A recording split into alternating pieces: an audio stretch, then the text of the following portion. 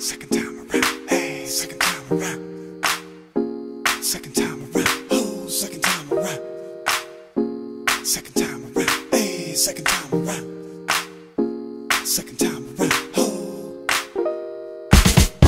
Second time around, hey, second time around. Second time around, oh, second time around. Alright guys, I'm going to show you how to peel one of these babies. This is the snake bean, a variation of the Chinese python bean. Okay, this grows out in my backyard. So grab one of these peelers. I prefer these peelers so you can get a good grip on this. And all you have to do is peel it, just like that. So I'm just peeling this until you can see that it's been peeled nicely.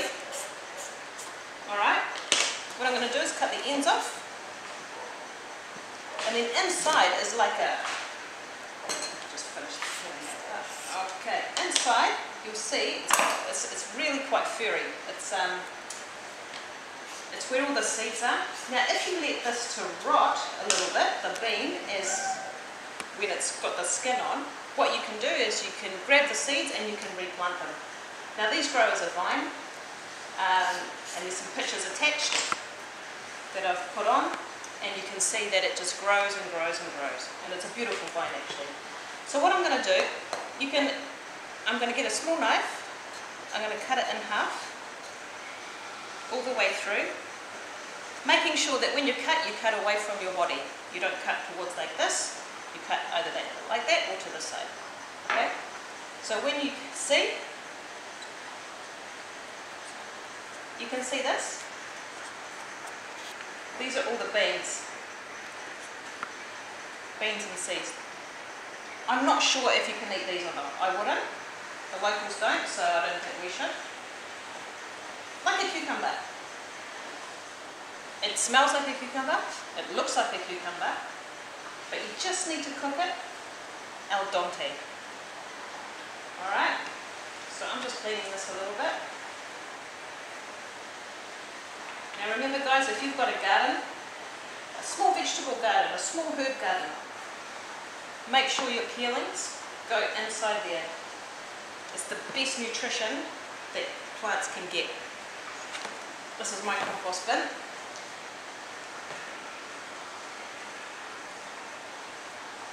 That will go out into our big garden later on once I'm done. So this is the products of a nicely cleaned bean.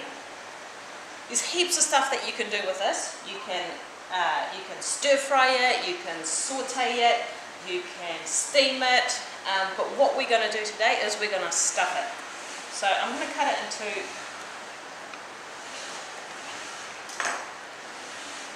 equal length pieces like so, and we're going to stuff it with some pork mince, and we'll get back to you with the pork mince recipe. Alright guys, we're back with the snake bean dish. Alright, so remember the snake beans? Now these were called the Chinese python snake bean. There's two varieties there, obviously a darker green one and a lighter green one. So we used the lighter green one, we peeled it this morning and we cut it in half, and then we took all the seeds out, and this is it. One we prepared earlier. So what we're going to do is we're going to stuff it with a nice Asian pork mince. Okay, so I've got some pork mince, we've got some salt, we've got some cracked pepper, we've got some sesame oil. If you can get peanut oil is better. We've got some nice crushed ginger, some nice sliced garlic, soya sauce, some canola oil, an egg, fresh spring onions and fresh coriander. It's really quite simple. Everything just goes in the mix. Now remember, not too much salt because of the soy sauce. The soy sauce is salty. Put the sesame oil, the beautiful garlic,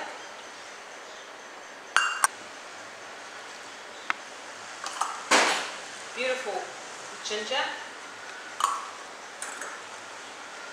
pepper I've already done, oops, spring onion, loads of spring onion, and loads of coriander. Now the recipe is at the start of this video. Now what I want to do is, before before we go any further, we need to season the bean, okay? Because if not, it's just going to taste like water. So a bit of salt, a bit of pepper. Alright. Now the egg is used to bind everything together. It's like glue. So we put the egg in. I've lightly whisked it so the white and the yolk is together. Best tools in the kitchen is clean hands. You can use gloves if you like, but my hands are clean, I assure you. You can smell it. You can smell the sesame oil. You can smell the ginger. You can smell the coriander. This is going to be epic. Alright. That's nice and mixed. Now what are we going to do? We're going to just stuff each of the snake beans with a little bit of the mix. You don't want it too thick or too tight or too high. If not, it's just going to be raw in the middle and cooked on the outside. Alright. So what I've done here, like so. Don't pack it in. Like I said, if not, it's just going to be raw on the inside once everything else is cooked, the outside is cooked. Now all that flavour from that pork, the fat from the pork, the oil, the sesame oil is going to go inside that bean.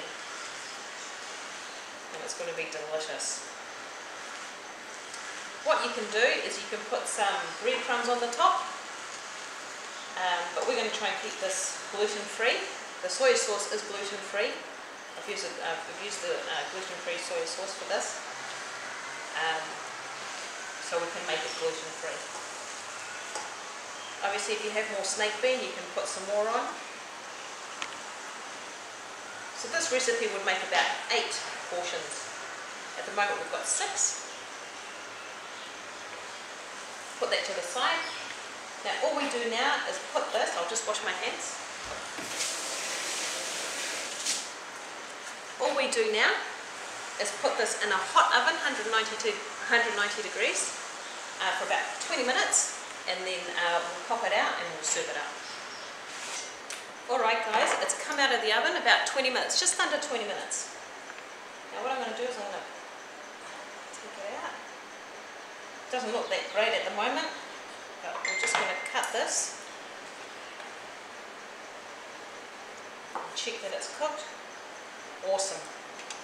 Alright, now what I'm going to do is I'm going to put it on this platter because it's going to be cut in half and it's going to be shared amongst the table.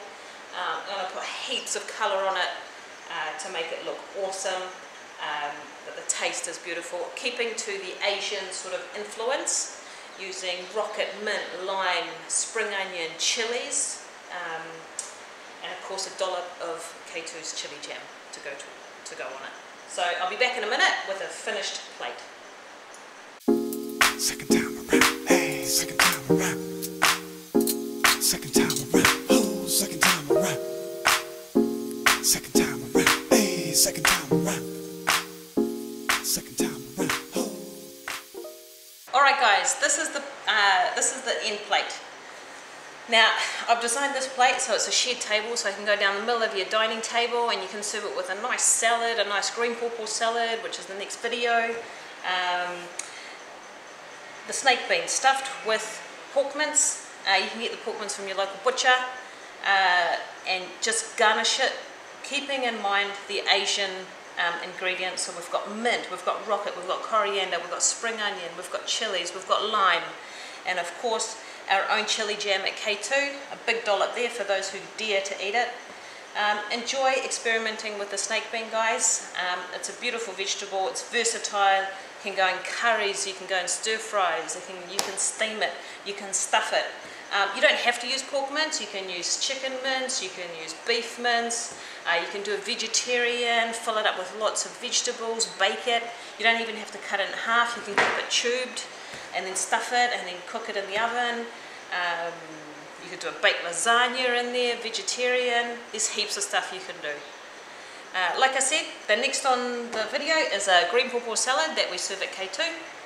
So Enjoy this one, guys, and bon appetit. Second time around, oh, second time around. Second time around, hey, second time around. Second time around, oh. Second time around, hey, second time around.